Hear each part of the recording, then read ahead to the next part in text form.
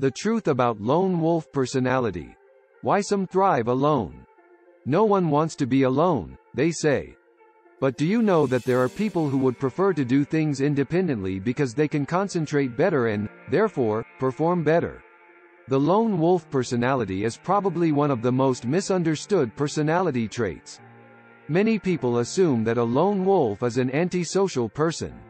Others even think that lone wolves cannot be trusted because they have strong negative traits, a belief that's obviously far from the truth.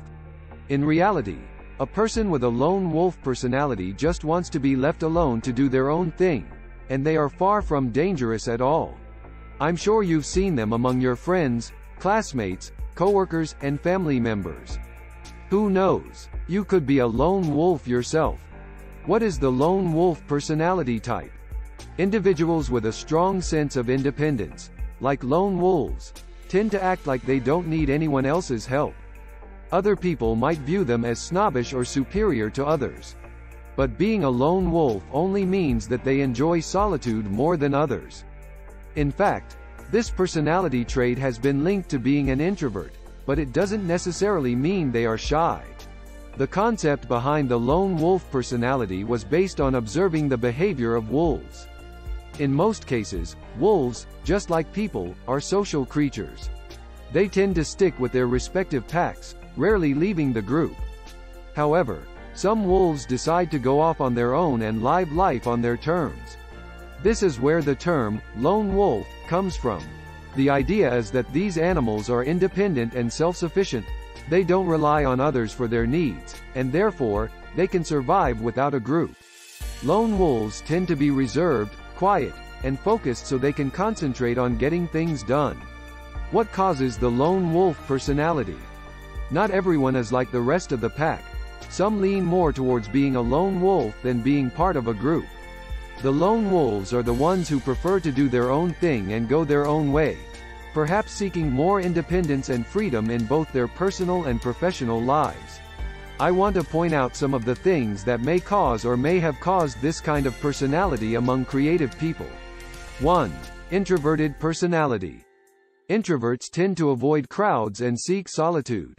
They often find it hard to interact with other people. Because of introversion, some people become lone wolves, or confident individualists. But unlike most introverts, lone wolves aren't generally shy. They are often confident workers and are not afraid to speak up when the need arises. They like to spend most of their time alone simply because they find social interaction and time with people draining and unproductive. 2. Insecurity.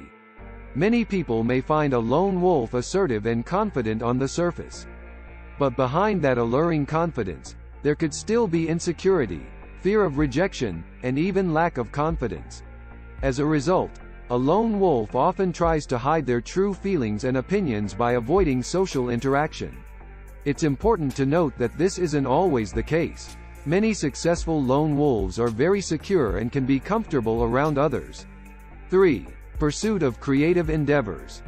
Let's face it, creativity can sometimes be elusive, and that's one of the main reasons why lone wolves seek it out. Lone wolves know that getting started or even maintaining a creative project can be challenging. So, they make sure that they control the process and set boundaries by working alone. 4. Distractions. These days, we're constantly bombarded with tons of information. From those giant billboards and repetitive TV ads to our gadgets, like our phones and laptops. But that's not all. We're constantly distracted by other people. And if we're not careful, these distractions could quickly eat up our time. Lone wolves are very much aware of all these. Distractions are not just annoying. They can be detrimental to focus and productivity. That's why lone wolves prefer to work independently. They value their time so much that they spend most of their time alone. 5. Love for personal privacy. A lone wolf is a private person. He tends to live a solitary life because he loves the privacy of his thoughts and actions. But don't get me wrong. Love for personal privacy doesn't mean that lone wolves can't be social. They can be, but not at the expense of privacy or productivity. Is it okay to be a lone wolf? 3 disadvantages of having a lone wolf personality. Now that you're familiar with the causes of lone wolf personality, let's go ahead and discuss some of the disadvantages of having this personality. 1. Poor social skills. When you're left alone for too long, chances are, you won't have much social interaction.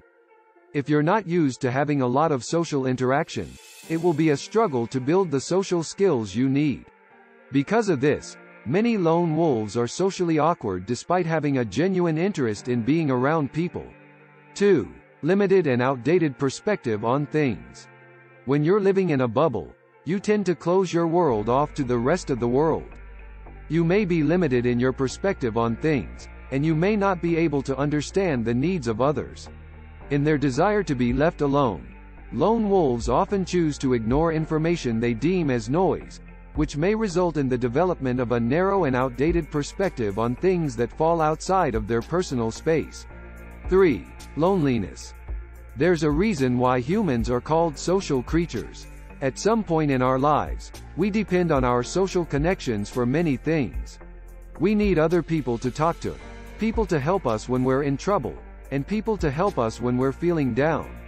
When you're a lone wolf, it's not always easy to get the social interaction you need. That's why being alone, especially for too long, can get a little lonely, too. Advantages of having a lone wolf personality. Being a lone wolf is not bad at all. If you are one, you have a few advantages. 1. Being comfortable with being alone. Not everyone enjoys being alone, but if you're a lone wolf, you have the luxury of being comfortable with it. After all, spending quality alone time has some perks, and as a lone wolf, you can take advantage of them. Besides, it is a great way to decompress, recharge, and enjoy the quiet. 3. Excellent interpersonal skills. Lone wolves are great at dealing with their own emotions, and it is not hard to see why.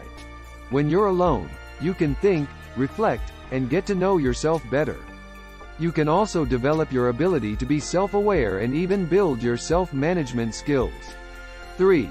Being laser-focused on the task at hand. When you are alone, you have the opportunity to focus. You can dedicate yourself to a task without being distracted by other things. You can also get the best out of yourself if you are the type of person who is motivated by deadlines. 8 good characteristics of lone wolves. Lone wolves have several good characteristics that might not be so obvious at first glance. Let me share them with you. 1. Good listeners. As an individualistic person, you usually listen attentively to people while they are talking. You make sure you get as much information as possible to analyze the shared ideas thoroughly. It is unlikely that your attention would be half occupied with something else. When you listen, it's total immersion. 2 ears and 100% attention on what the other party is saying. 2. Self-sufficient. Validation from others is unnecessary for you because you trust your own abilities and know what you are capable of. This self-reliance makes you a strong and independent person. You have high self-esteem and believe that you should be the first person to appreciate yourself. Your lone wolf personality allows you to understand yourself better than anyone else. 3. Focused. You know how to get things done and do them well because you're 100% focused on your task. Above all, you take pride in your work. 4. Appreciative. As a person with a lone wolf personality, there is no need for grand gestures to please you. You often find genuine joy and appreciation in even the tiniest effort shown towards you. 5. Observant. You are incredibly perceptive. You are a keen observer, often taking a closer look into the minute details of things. You usually use it to improve your craft and hone your skills. 6. Trustworthy. You are trustworthy with secrets, and you know how to keep them. You will not spread rumors about other people's business, and you could even be considered a safe keeper for the people around you. You don't tell others stories but instead, help people understand that they can trust you with theirs. 7. Emotionally aware.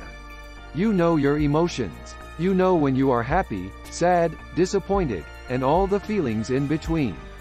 You know when it is time to keep such emotions to yourself, and you also know when to vent out with trusted friends. As a result, you can manage your emotional health better than everyone else. 8. Loaded with wisdom. Since you don't talk a lot, people pay special attention to you whenever you do. You are keenly observant and in tune with people's emotions. Because of these qualities, you only speak up when you have something important to say, so your comments count. People listen attentively whenever you speak because they know that what you have to say contributes valuable input, and is worth sticking around for. Frequently asked questions about lone wolf personality traits. What is the difference between a lone wolf personality and an introvert? While both personalities share the same preference for spending time alone, there is a difference between introverts and lone wolves. A lone wolf personality may be an introverted personality, but not all introverts are lone wolves. For one, lone wolves enjoy the freedom of solitude, whereas introverts don't always like being alone. Is it okay to be a lone wolf? There's nothing wrong with being a lone wolf. In fact, having that personality could actually be advantageous to you and your productivity. Just try to keep your work-life balance, and try to seek out company every once in a while so you can get some perspective and new outlooks that can fuel your productivity and creativity further. In other words, there's no need to change anything about yourself, but you could always make a few adjustments here and there to help you become a better version of yourself. Is being a lone wolf a bad thing? So, is it bad being a lone wolf? The answer is no. It is just a matter of personal preference. A person with a lone wolf personality is not a bad or a snob person. Rather, they just find peace, solace, and wisdom in silence. If you think that you have a lone wolf personality, you should know that there is nothing wrong with it. It simply means that you have a unique set of preferences that others may not choose to follow. Remember, for as long as you are doing your best and not harming anyone around you, you are normal, just like everybody else. As a lone wolf, you feel comfortable working alone and being independent.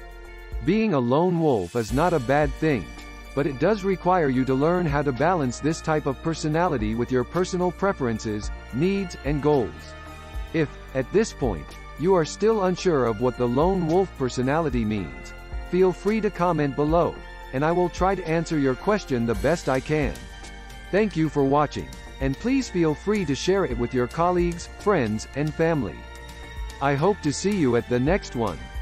And if you haven't subscribed yet, don't forget to hit the subscribe button. We're rolling out tons of content about productivity, self-improvement, and motivation in the next few weeks, so stay tuned. Thanks again for watching and we hope to see you in the next video.